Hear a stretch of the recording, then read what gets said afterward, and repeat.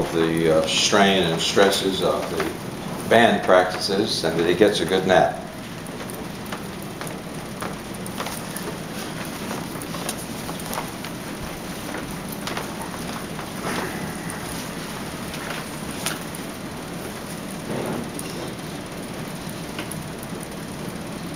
How many of you believe in divine healing? Do you think of it as divine healing or faith healing, or what do you think? What's the term that comes to your mind when you think of the type of healing that we've been talking about, that George was talking about in the song, and that Angela was talking about in the poem, and that Sarah was talking about in the prayer that came from the United Methodist hymnal? Is there a term that you have in your mind? Most people, it's either divine healing or faith healing. Any other terms that anybody has in your mind for that? Do you realize that a huge number of the population doesn't believe in divine or faith healing at all?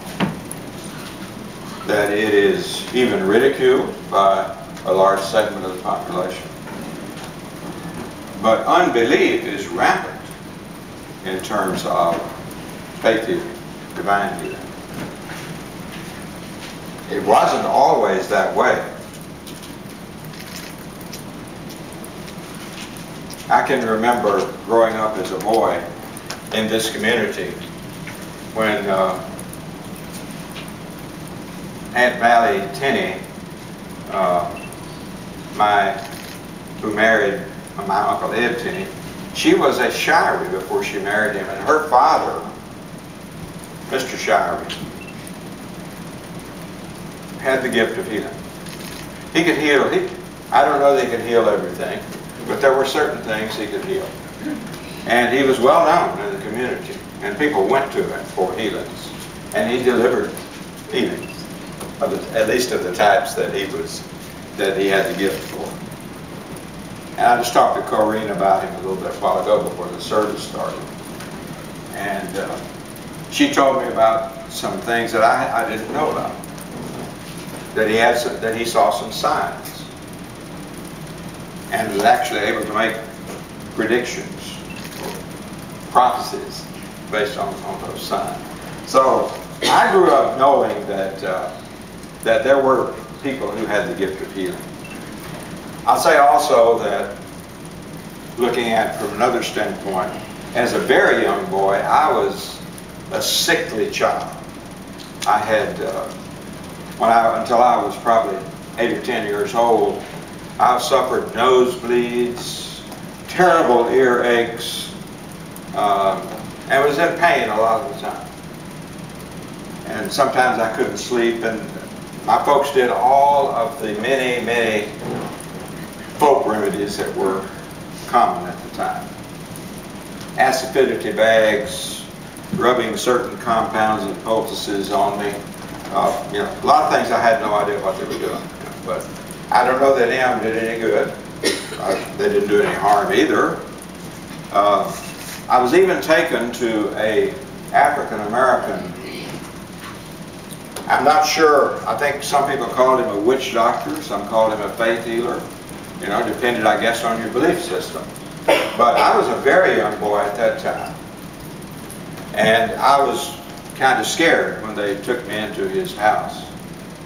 And he took me on and put me on his knee. And the problem, they told him, was mainly it was the nosebleeds and the terrible earaches. And I don't know what his gift was, but I do remember hearing his diagnosis, and I'll never forget it. He picked me up off his knee, handed me back to them, and said, "This boy has a lot of blood in him, and some of it has to come out."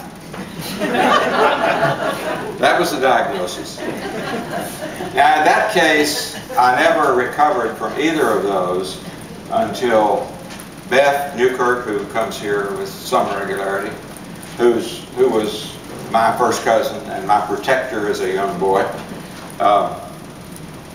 She was taken by her parents to the hospital in Winnsboro, which is up on Main Street, It was in a big house that Dr. Stewart practiced medicine, and she was going to have her tonsils taken out.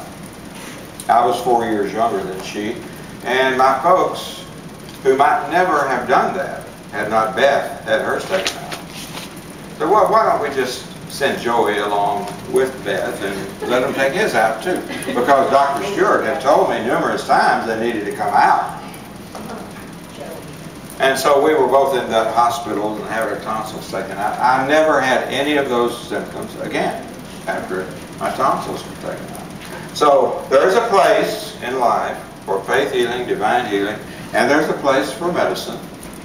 However, there is no doctor that I know of or ever heard of who does not admit without qualification that what they do in their practice of medicine is to assist the healing, the natural, the divine healing process.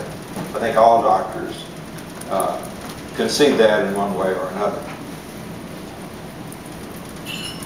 I wanted to give you that background before reading today's scripture, because there is a great division of opinion on divine healing and faith healing, even within the church. Go with me to James chapter 5. We'll begin on verse 13. Is any among you afflicted? Let him pray. Is any cheerful? Let him sing psalms. Is any among you sick? Let him call for the elders of the church and let them pray over him, having anointed him with oil in the name of the Lord. And the prayer of faith shall save the sick. And the prayer of faith shall save the sick. And the Lord shall raise him up, and if he have committed sins, they too shall be forgiven him. Confess your sins one to another. Pray one for another, that ye may be healed. The fervent prayer of a righteous man availeth much. This is the word of God for the people of God. Thanks be to God. Amen. I was reading out of the John Wesley personal translation of the New Testament. This is a book titled, written in the middle of 1740, around 1740, between 1740 and 1750, the explanatory notes upon the New Testament. It is Wesley's translation of the New Testament and his comments on it. It has never been out of print since the middle of 1700s. Not many books can make that kind of claim. In one of his footnotes on that particular scripture that I just read, John Wesley says, this single conspicuous gift, healing, which Christ committed to his apostles, and here John Wesley refers us to Mark 6, verse 13, remained in the church long after the other miraculous gifts were withdrawn. Indeed, it seems to have been, healing, designed to remain always. And St. James directs the elders, who were the most, if not the only, gifted men to administer it. This was the whole process of medicine in the Christian church till it was lost through unbelief. I repeat that. This was the whole process of medicine in the Christian church, and he's talking about the early Christian church, until it was lost through unbelief. Now, the verse that John Wesley referred us to, which was the basis for the gift that James is talking about, if you remember, was Mark chapter 6, verse 13. I'm going to read that verse to you now. And they cast out many devils, and anointed with oil many that were sick, and healed them. This was right after Jesus, or just before Jesus had talked to the 12, sent them out 2 by 2 on their missions of mercy. So that's the background, and John Wesley comments on that particular verse, and he says, when St. James gives a general direction, adding the peremptory words, and the Lord shall heal him, he shall be restored to health, not by the natural efficacy of the oil, but by the supernatural blessing of God. And it seems this was the great standing means of healing desperate diseases in the early Christian church. The early church was a healing church. They inherited that from their Judaism roots, from the roots of the Jews from which Christianity sprang, of course. For many years, Christianity was a sect, a subset of Judaism. And what a Jew would do when he got sick, instead of going to the doctor, he'd go to the rabbi, who would anoint him with oil and pray over him.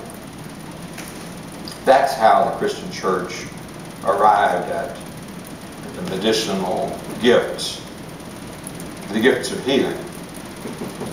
And this was true for a long time. Even in the 2nd century and the 3rd century, we had some of the early church fathers who wrote, and their writings have survived, that tell us that this type of healing that James talked about was still very, very prevalent in the 2nd and the 3rd century. As a matter of fact, in the 3rd century, no less a person than the Roman emperor took sick in a very desperate type of illness and was healed by the anointing of oil and prayer of a Christian.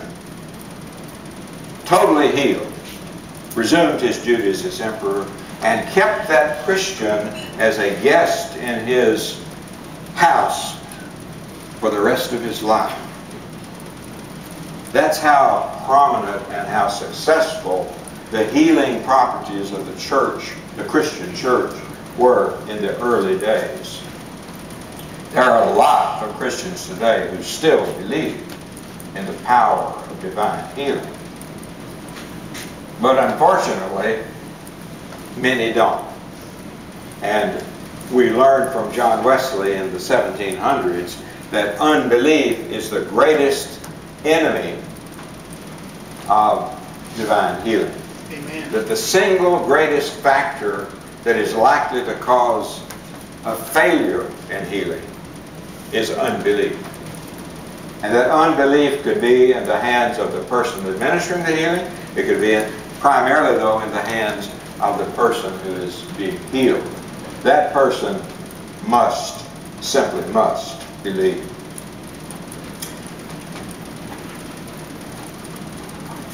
I'm using today a Bible that was used in the eastern part, and not the western part of Christianity.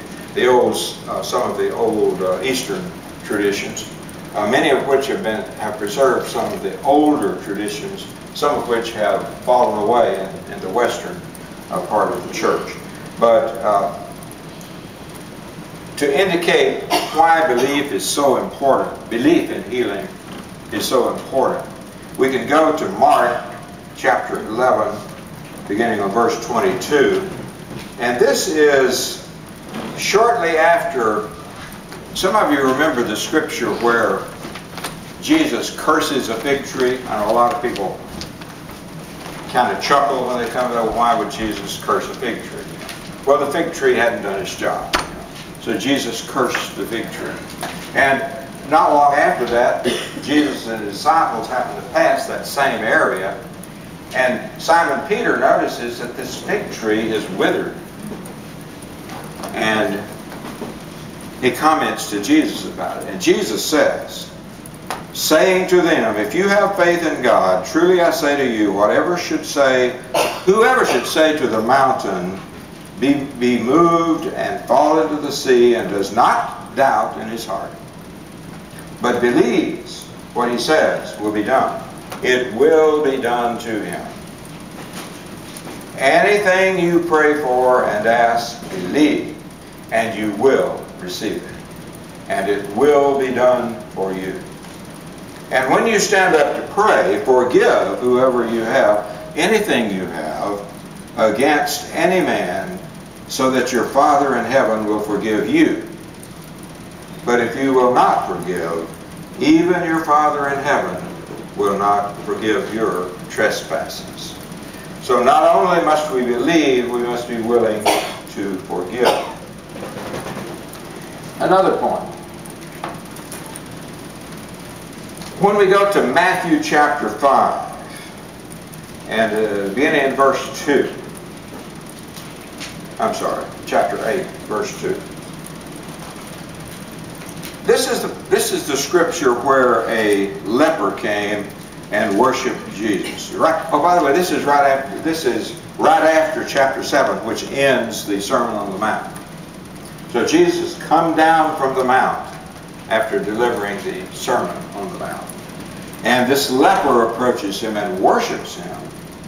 And he says, my Lord, if you wish, you can cleanse me. I'll read that again. If you wish, you can cleanse me. And Jesus stretched out his hand and touched him and said, I do wish it. Be cleansed. And at that hour, his leprosy was cleansed. Now, of everyone in the New Testament who ever sought healing from Christ during his earthly ministry, this leper was the only one who added the phrase, if you will. If thou wilt. No one else did that. Only the leper. And if you notice, the first thing Jesus did before healing him was to correct the man's theology.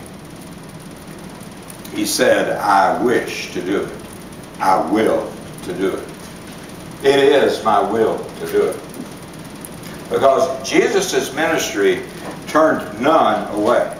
All were eligible to be healed. Each and every one who approached him. So if it be thy will, despite what happens so often today, is not a proper thing to put in a prayer, especially a healing prayer. Before healing him, Jesus corrected the theology because it is not enough to believe that God can do something. It is absolutely necessary to believe that God will do something. Amen.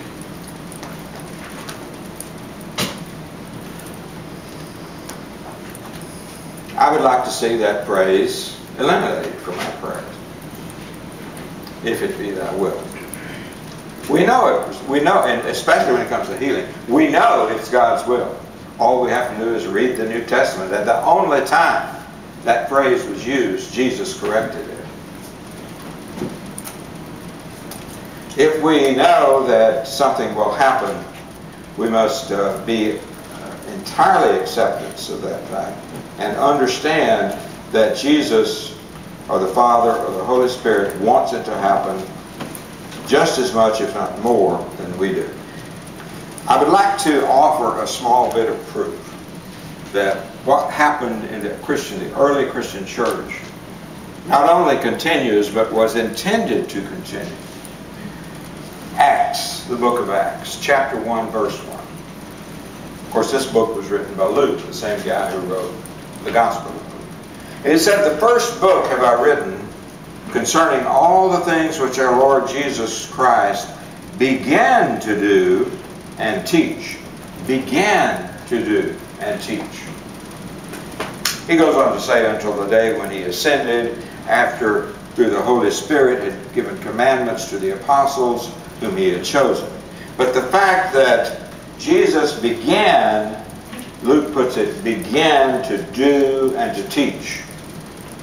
Means that what the Lord began both to do and to teach was to be continued by the Holy Spirit and operating through the church, the Christian church. Jesus did his work while he was in the earthly ministry in cooperation and in reliance on the Holy Spirit, as well as the Father. As a matter of fact, we can go to John chapter 14, verse 12, and find proof of that.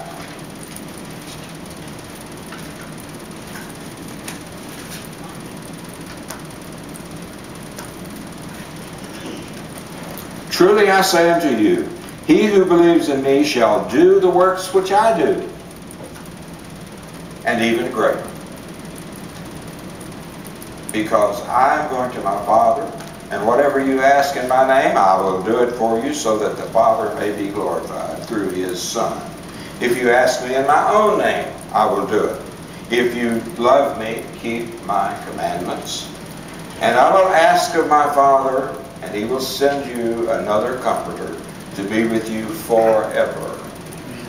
Even the Spirit of truth, whom the world cannot receive because it has not seen him and does not know him, but you know him because he abides with you and he abides within you, as he abides within all saved Christians.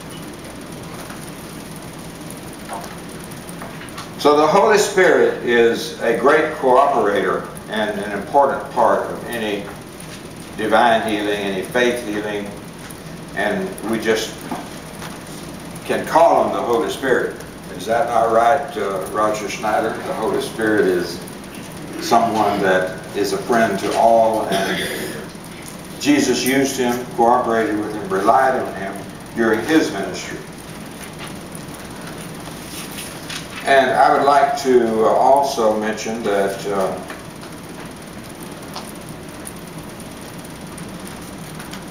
those who sought healing from Christ during the early ministry, some of them, I would say all of them, had firm belief in his ability to heal them. That was never in question. Not even the one who added the phrase, "if it be your will."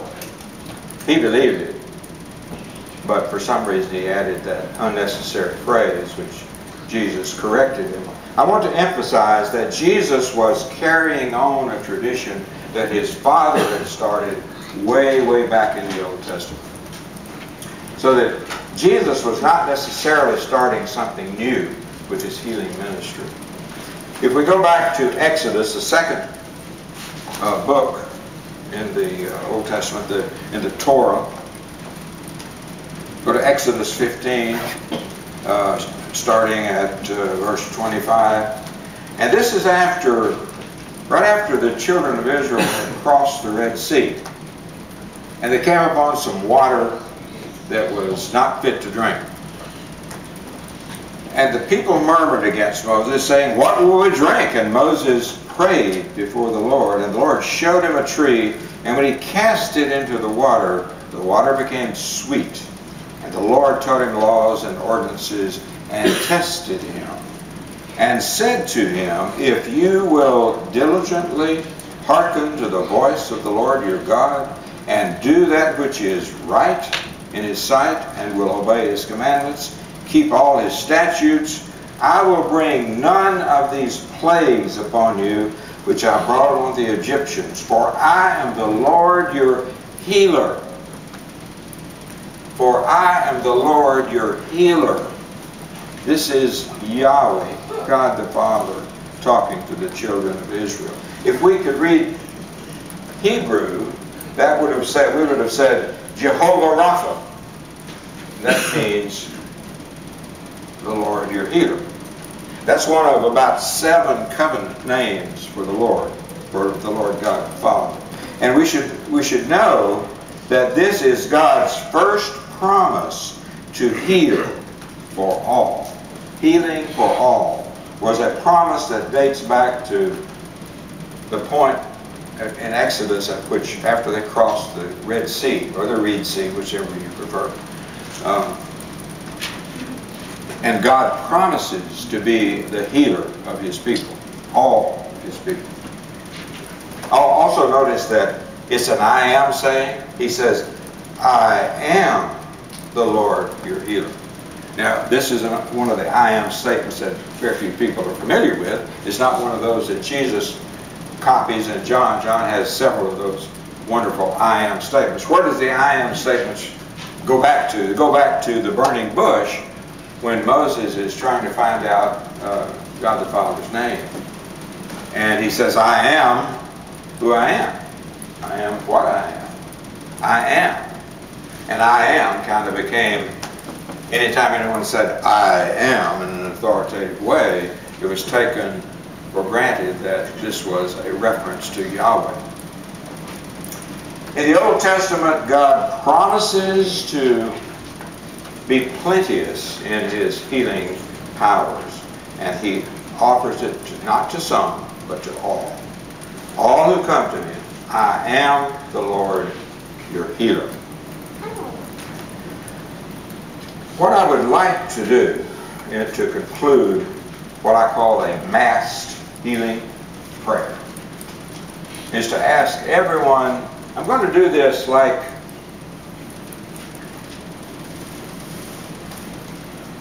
you remember the old days, or maybe you've heard your folks talk about the old days when people lined out hymns. They didn't have books, and so whoever the song leader was called out the line of the hymn, and they sang that line, and then the langer called out another line, and then the congregation sang. Well, we're not going to sing this, but I want to conclude by lining out with a prayer that I will call out the line, and then everyone will repeat the line. Okay? We'll do it now. And I'm choosing this particular prayer because both Jim and Mary Hilton are veterans of the walk to Emmaus. And we have several in this room who've been on the walk to Emmaus. And if you have not been on the walk to Emmaus, a capsule summary of it is it's 72 hours of concentrated time with God. And when you come out of it, you're on a mountaintop, and you stay there for a long time. Hopefully you never come down, but there is a prayer, an opening prayer in the reunion groups for the veterans of the Emmaus Walk. And it's a prayer to the Holy Spirit, and that's what I'm going to line out for you. So when I call out a line, please repeat the line, and then I'll call out another. Come, Holy Spirit, fill the hearts of your faithful. Come, Holy Spirit, fill the hearts of your faithful. And kindle in them the fire of your love. And kindle in them the fire of your love. Send forth your Spirit. Send forth your Spirit. And they shall be created. And they shall be created. And you shall renew the face of the earth. And you shall renew the face of the earth. O God, who by the light of the Holy Spirit, O God, who by the light of the Holy Spirit did instruct the hearts of the faithful, did instruct the hearts of the faithful, grant by the same Holy Spirit, grant by the same Holy Spirit, we may be truly wise, we may be truly wise, and enjoy. We ask or think according to His mighty power that works in us. Unto Him be glory in His church by Jesus Christ throughout all ages, world without end. Amen.